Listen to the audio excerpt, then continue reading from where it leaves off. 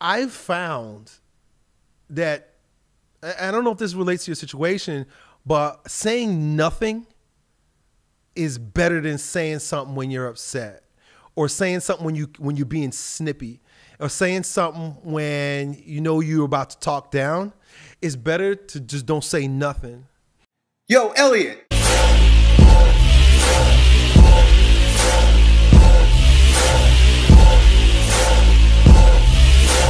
Yo, Elliott, I'm loving the program. My wife sometimes takes issue with my tone. I know this is something I need to work on. My father would often take a nasty tone with me and my mother. And when I was a wounded child, I used to reassure myself that I was smarter than other people as a way to avoid my own demons.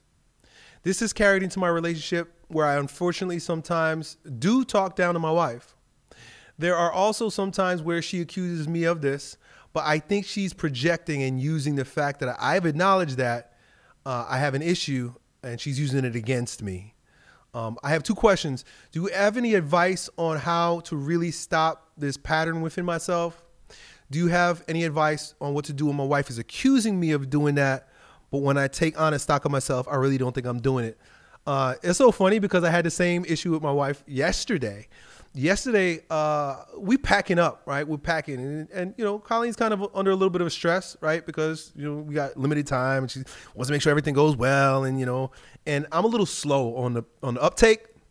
I'm not packing as fast as her, right? And as you can see, right, I still got all my stuff around, and so she was trying to get an answer out of me yesterday that I didn't have.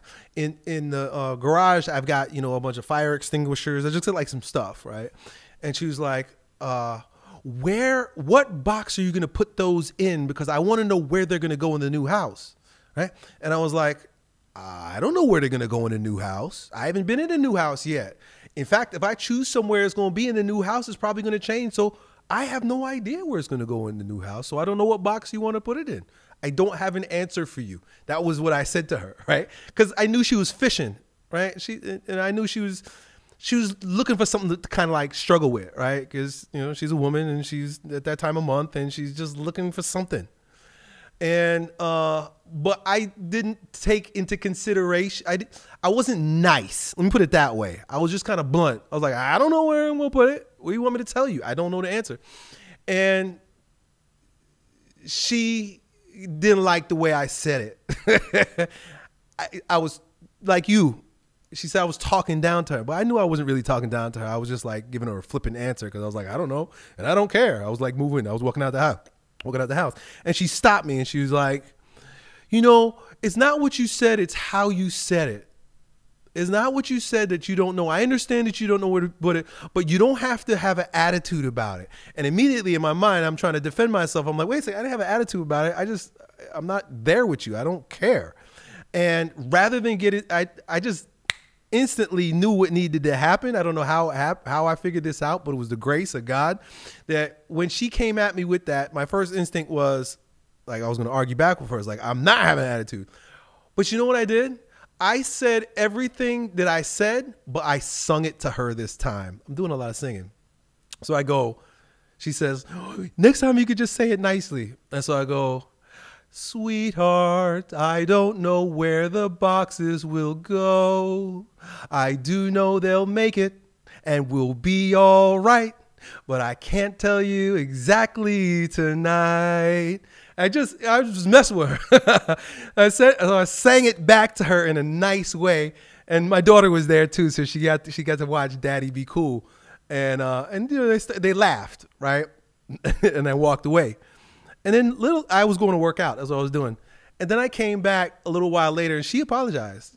She said, I know I'm just being needy. I'm sad. And she came and gave me a hug. She's like, I'm sorry. And I was like, well, I'm sorry too for speaking a little rough with you. Right. And so it was a way I just shared that with you because I've been in your shoes, and it was just kind of something that happened to me just yesterday. And it was a way to kind of like de-escalate the issue without fighting with her. Right. And I think you might be able to do the same thing with your wife. Like, what do they say? Accept and amplify, right? What is one of these things in like pickup, right? In pickup, they call it like, you just amplify. When you amplify something, it makes it funny. So when your wife says, oh, you're being mean, the way you're talking down to me, then really talk up to her, right? Get down on you, like really play it up, because it'll turn it into a joke. And, depending on her, I don't know your wife, it might make light of the situation. It won't be so heavy. And it'll all of a sudden she'll realize, okay, I'm being silly, right? Get down on your knee and just serenade her, sing to her, or just be, without being sarcastic, which it is sarcastic, but without being overtly like mean about it, just like, be joking about it, just be light about it. She might just turn around and realize, okay, I know I'm shit testing you, and you're right,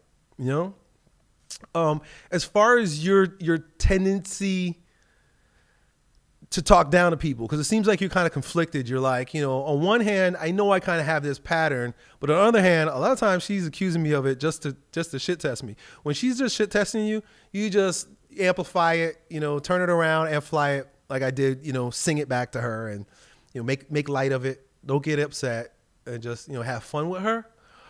But as far as you, the pattern of talking down to people, I just discovered, because I'm a lot the same way like you too, man. Like I'm impatient a lot of times, and like, people ask me 20 questions, or I just might get upset.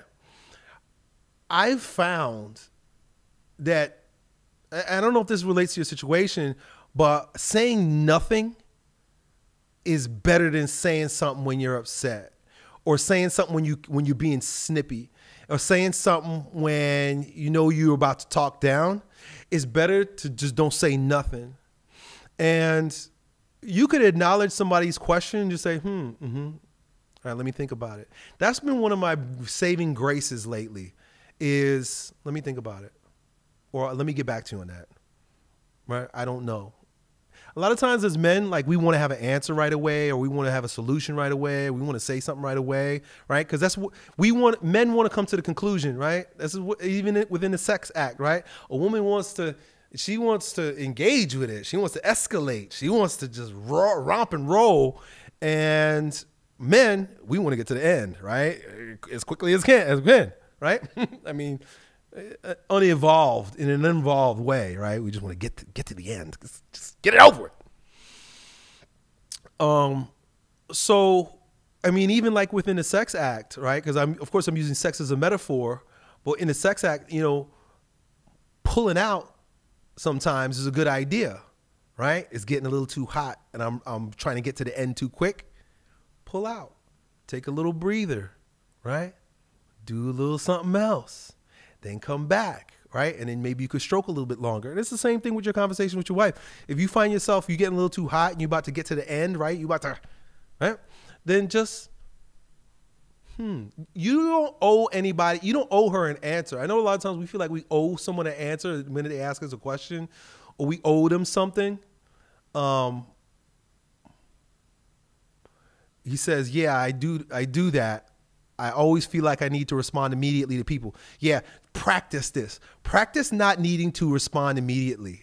Because a lot of times our gut reaction isn't going to be well received. And so sometimes it's better to just say, let me get back to you on that one. Or let me think about that. Or just say, I don't know yet. I'll tell you later. And a lot of times it's not even that we don't have the answer.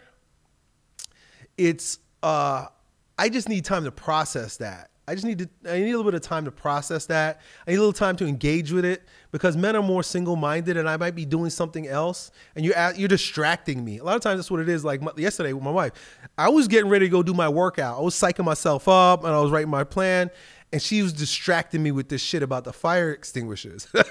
So I'm sure I was just like wanted to shut her up. Like, right now, I'm not there with you right now. You distracted me.